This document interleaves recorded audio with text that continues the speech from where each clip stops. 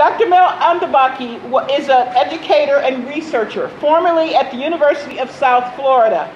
She is also a founding member of the Friends of Human Rights, which began shortly after the arrest of Dr. Sami al-Arian in 2003.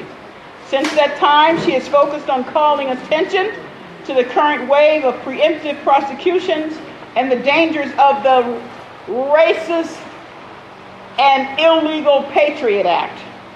She has toured the country educating the public about the erosions of civil liberties since 9/11 and screened the documentary USA versus Al-Harine more than 60 times on campuses, churches, mosques, and community centers. She serves as a member of the board of directors and the steering committee of the National Coalition to Protect Civil Freedoms and as an interim director of the Education and Outreach Committee. Okay, and there's a lot of prosecutions here, preemptive prosecutions for thought crimes and manufactured charges. I'm just going to, just a sample. This is a very small sample. It just happened to catch my attention. Let's see here. Okay, so Samia Hamoude was one of Sami's co-defendants. He was a student at the University of South Florida, where Sami was a tenured professor. And he was totally acquitted, but he spent another 6 months in jail, and he was then deported with his family back to Palestine. And Hatem Paris is another one of the co-defendants, also not guilty of terrorism. He spent 3.5 years in the CMU, and a little longer than that in jail. Oops, went too far. The person I just skipped over. Let me try to go back to him. Yeah. Okay, I'm going the wrong. Let me just skip him. Okay, there's the Holy Land case. A lot of you have probably heard about. There's the Muslim charity, and the crime they were accused of is giving money to hospitals in Palestine. And they were convicted of that. This is one of the founders, and he got 65 years, which he's serving now. What? This is his family. This is his youngest son. About 1.5 years ago, as they were partying, his son ran over to give him a hug, and this was against the rules, so he didn't have any contact with them at all for 1.5 years. It's another founder, co-founder of the Holy Land Foundation. And another one, it's 15 years. And Ahmed Abu Ali was a case that he was an American. He was a student in Saudi Arabia. He got arrested over there in Saudi Arabia and tortured. Under torture, he confessed to many crimes. One of them was planning to assassinate George Bush, who was the president at the time.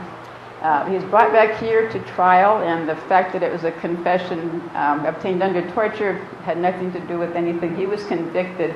Initially got life in prison, and that was initially got 30 years in prison. That was changed to life.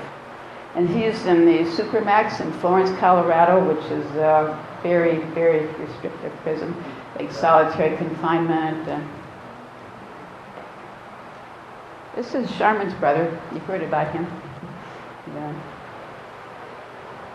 And Fahad Hashmi was, you might have heard of him. He was American. He was going to school in England. He had an apartment there.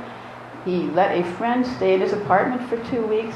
The friend had a suitcase that had some raincoats in it and waterproof socks, and later he allegedly gave those to Al-Qaeda members. So for that, Fahad went to jail for almost 4 years under special administrative measures, very harsh conditions. And when he came to trial, he did not go to trial. He just reached a plea agreement, and he got sentenced to 15 years. He's now in Supermax in Florence, Colorado also. Tariq Shah, maybe you'll be hearing more about him later. He's an example of an entrapment case, because there's a lot of those now. So you're going to hear from Steve talking about him. So I'm not going to say anything about him now, but this is what he looks like. And Dr. Siddiqui is another really horrifying case. I'm not going to go into details because I don't have time, but she was a U.S. educated neuroscientist, and she was studying learning disabilities. And her and her 3 young children went back to Pakistan to visit the family, and she just disappeared for 5 years. And it turned out she had been in Bagram Air Force Base, and she'd been tortured there. And the crime was, I don't have time to go into all the details, but she was convicted of They're primed with no evidence and sentenced to 86 years. And she's in Carswell, Texas, I believe now. Is that Rory still here? In solitary confinement. Yeah. Yeah. And they're at, I said, this is just the tip of the iceberg, and it's just some that I happened to select. And Project Salam, which you'll hear more about in a minute, they've compiled a lot of cases, so here's just a few of them.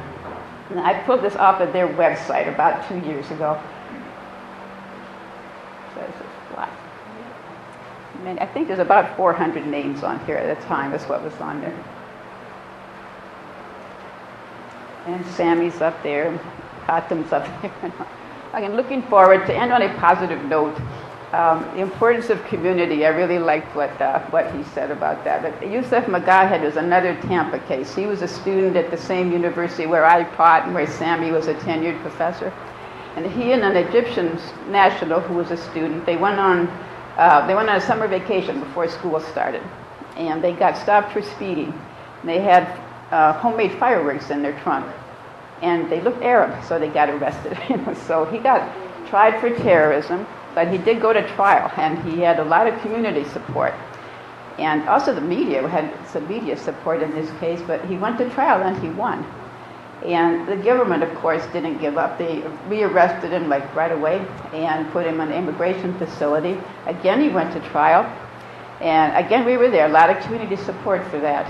And this judge, for the first time ever, that someone was acquitted in both of those courts in this country. So there is hope if we all stand together. A book I just read that I recommend to everybody is The New Jim Crow. And the line I got out of there is, it's all of us or none of us. So I urge you, these trials that are coming up, go to them, pack the courtrooms. The hearings that are coming up, because it makes a difference. I know it does. The judges in these cases, they commented on us even. So anyway, thank you very much, and thank you for being here. So.